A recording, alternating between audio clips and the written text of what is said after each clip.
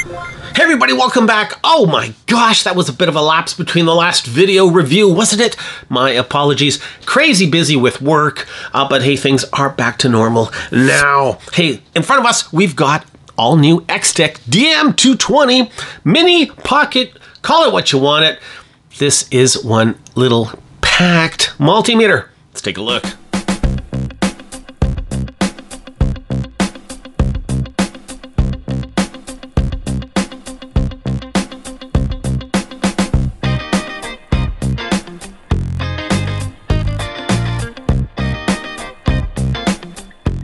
Now this little 4,000 count digital display multimeter does do current, so that's a cool thing for one of these pocket rockets. Yeah, the leads are captive, permanently attached, but it does do at least microamps and milliamps. It doesn't do high current, but does some current nonetheless. What do you get in the box? Well, you get one of these plastic overlays. Hey, I think they're pretty good.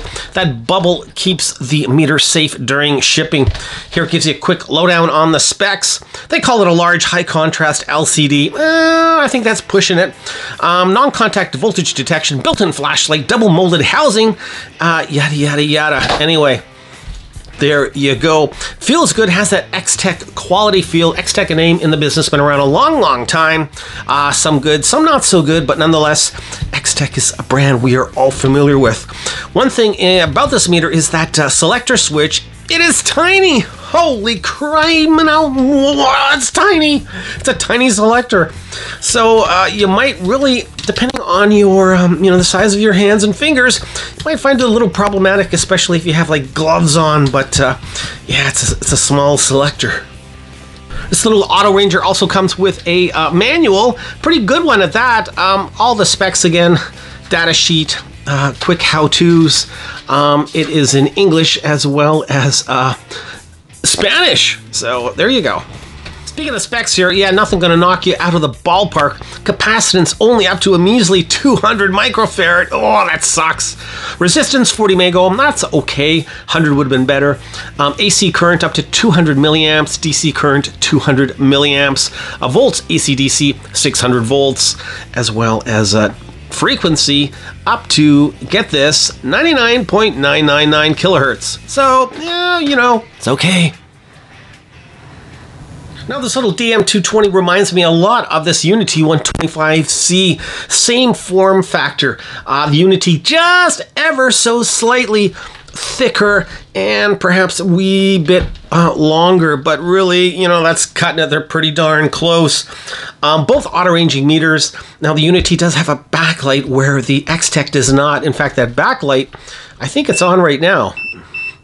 So yeah, I do prefer the selector of the UNI-T, just a little easier to dig into, but wow, in terms of form, are very, very close.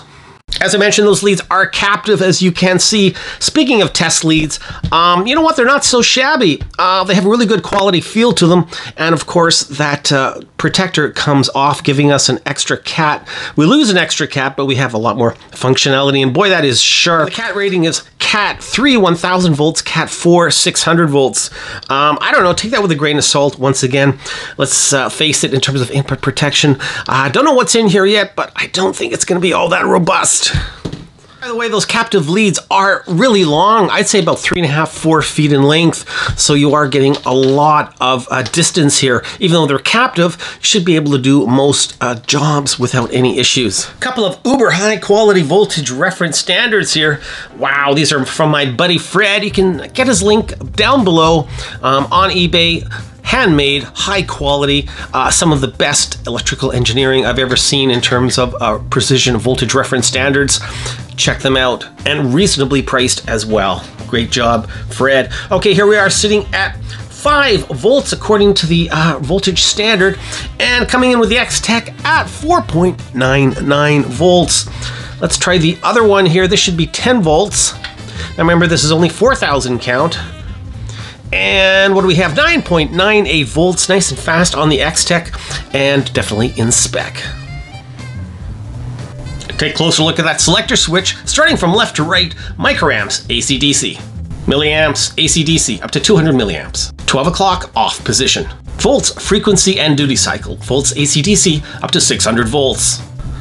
resistance, capacitance, diode, and continuity. At the top, we have 3 buttons, starting on the far left with our mode or select. In the middle, we have our flashlight. And finally, on the far right, we have our frequency as well as duty cycle. At the far end of the multimeter, we have our NCV, or non-contact voltage, right here at the top. And over here is our LED for the flashlight. By the way, this little Extech is definitely in the cheapo realm. We're talking around $49, $50 Canadian, about $40 or so US. So yeah, it just makes it into the cheapo zone. Comparing display quality to the UNI-T, yeah, definitely not as good. A lot more chunky, funky looking fonts, and let's just face it, that UNI-T is crisper, cleaner, and much easier on the eyes, as well as you have that nice backlight, which in this case really doesn't make a difference, so you've got a lot of contrast on the UNI-T. Not so much so here with the Extech. In fact, with glare, what have you, you're going to lose a lot of that display. Right now we have it hooked up to the mains. Now remember, this is not a true RMS multimeter, so not going to have that exact sine wave configuration, but nonetheless, 121.2 volts coming up pretty darn close. And nice thing is, I don't know if you can tell or not, but look at that. We have the high voltage indicator here at the top, just letting us know that we are in the danger zone. So that's kind of cool. Just let you know that you are indeed dealing with some high voltage. I like that. Good safety feature. As well, the nice thing, you can hit that frequency button. There's our frequency, and off to the duty cycle of 50%. So nice and handy dandy, one touch. Quick look at resistance right now with my little resistor cluster. Hello, Mr. Resistor Cluster. It's been a while, hasn't it? 100K is what we want. And oh yeah, that was pretty close. If I could just hold the darn thing still. 102-ish. There we go. Oh my gosh, right on the money, honey. Good job. A little bit of DU error there, defective user. 10K is next. 10K.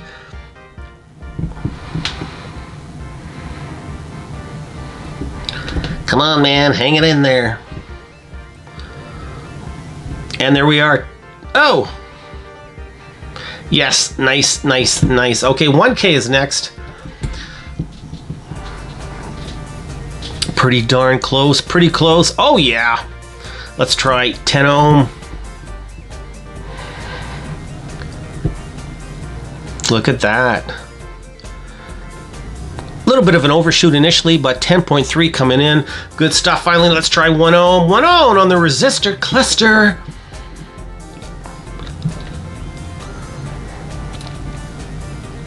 And coming in just shy, 0.9 of an ohm, 0.8. So losing a little bit of that accuracy in the lower resistance ranges. All in all, though, pretty quick to range. Don't forget, this is some pretty low values as well as high. And all in all, I think it did really good in resistance. Oh, Extech 220. You're making me feel good. Diode, baby. Oh, yes. We get so many emails from people saying, does it make the audible beep in diode? Well, I do check every time, and if it does, I definitely let you know. Starting off with the standard diode. Forward voltage drop, so there we are, but no audible beep. Off to LED land.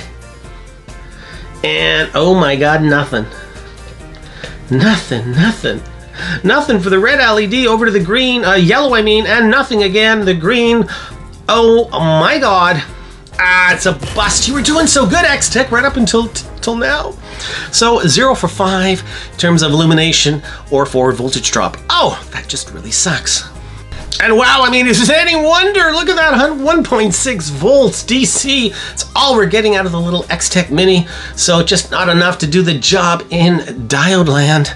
Oh, it's a shame. It's a shame. Finally, continuity. Here we are. Now remember, these are captive test leads. Can't remove them, so we're not going to be able to try those amazing Pro Masters. Stock, default, 3, 2, 1. Oh. Oh. So it's scratchy, latchy. Kind of mumbled. Not the greatest. Oh, how loud is it?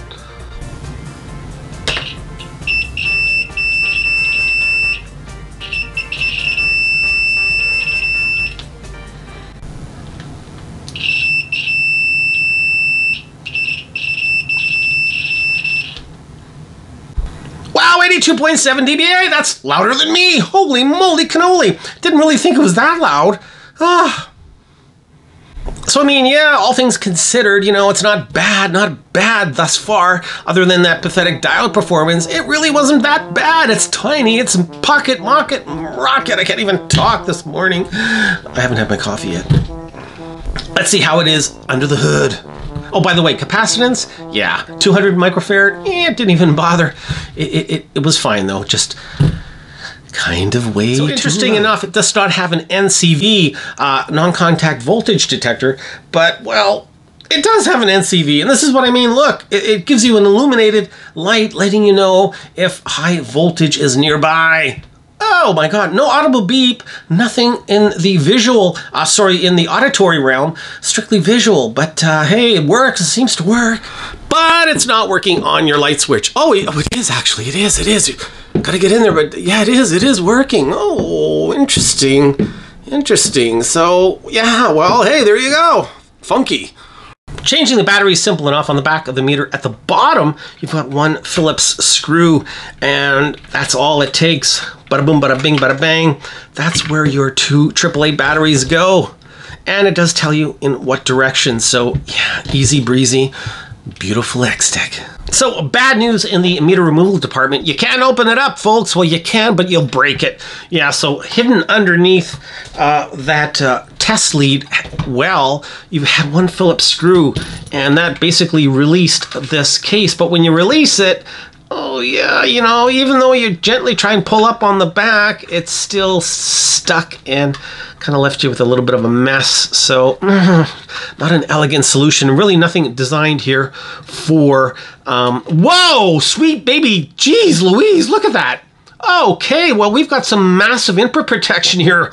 Holy moly, let's take a quicker look. So lots of interesting things going on in the little 220. Let's start off here with that nice heat shrink on the test leads themselves in there really well. And I'm telling you, that is a lot of heat shrink for such a small meter. But it's holding those two positive and the negative test lead together, so they're not going to go anywhere. Really nice attention to detail. Obviously, Extech is the original OEM on this meter, as signified here on the PCB, DM220A. And look at that, we have a polyfuse for the milliamp side, and not just that, it's rated at 400 milliamp. 400 milliamps. So they're actually over their milliamp rating by 200 milliamps. Excelente, Extech. Oh, fantastico. And look at that. Nice high-powered resistors over here. And a PTC as well as a MOV for that input protection. Oh my God. Now we have a weird red wire. And it seems to be going from that polyfuse into, into one of those resistors. So I'm not sure how that is being bridged or why it's being bridged, but I'll have to take a closer look a little bit later. Anyway, we have some really nice quality stuff going on. We even have some adjustable pots over here as well. VR1, VR2, and VR3. So you have some adjustable options here if things go amiss down the road. There's our speaker as well. That's the LED for the flashlight, our oscillator. This is a hex invert over here at the top. But generally speaking, whoa, good stuff, Extech. Moving things over to the other side, look at that. Interesting, isn't it? That is our selector tracks, and not many of them, but there they are, gold-plated, really nice. Their main IC here is cobbed. A few diodes at the top. There's our push buttons for the selectors. Overall, really nice attention to detail. Those are the LEDs to illuminate the high voltage detector at the top of the meter. And here are the pads that make contact with that rotary selector track. Very nice, very, very nice. All in all, I gotta say, oh yeah, and there's our tiny little selector switch, which at least has that nice indicator at the top here. So, you know what, Extech, you did a heck of a job here in terms of what you're getting for such a tiny package. Definitely robust, and I gotta say, very, very nicely done. Okay, gonna put it back together. Oh my gosh, that'll be fun. Come back with my closing thoughts. Closing thoughts for this little pocket rocket from Extech, the DM220. Yes, yes, and yes, this is one great little pocket-style mini multimeter that has actual robust input protection and should fill a definite need.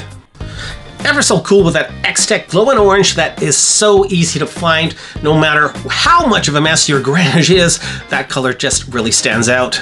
Great performance as well. Hey, 600 volts AC/DC, duty cycle frequency, like, you know, I mean, it does the stuff you need it to do. Yeah, it doesn't do high current, that's the only thing, but it does do milliamps up to 200. And hey, we had some great input protection in there as well. Wish that screen was a little bit bolder, a little bit brighter, and overall crisper, but at the end of the day, it still is readable. Backlight would have been nice, but hey, I guess you can't have it all. The Extech Pocket Multimeter DM220 gets a solid 4 out of 5 stars. Hey, throw this one in that toolbox or out on the camping trail, and you're gonna be all set. Thanks for watching this review, everybody. To the next one, keep on testing.